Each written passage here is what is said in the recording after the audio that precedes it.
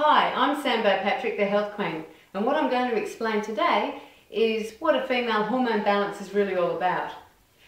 Now, hormones are little things that run around in our body, and what they do is take a message from one gland to another part of the body, or another gland.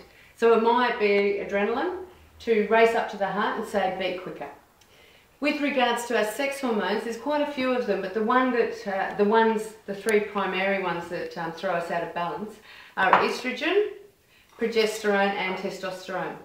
Now, a really good balance of these hormones, and that's what we ideally should be aiming for, consists of the following. So, ideally we're looking for under 10 estrogen, optimally between 3 and 6, so let's just say 4. And for each one of these estrogens, you should have about 200 progesterone.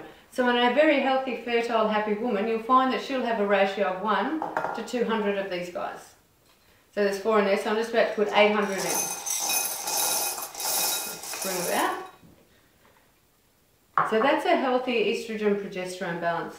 For most people, that's going to make them feel a lot better and happier than they currently do if they're not in that ratio, that mix.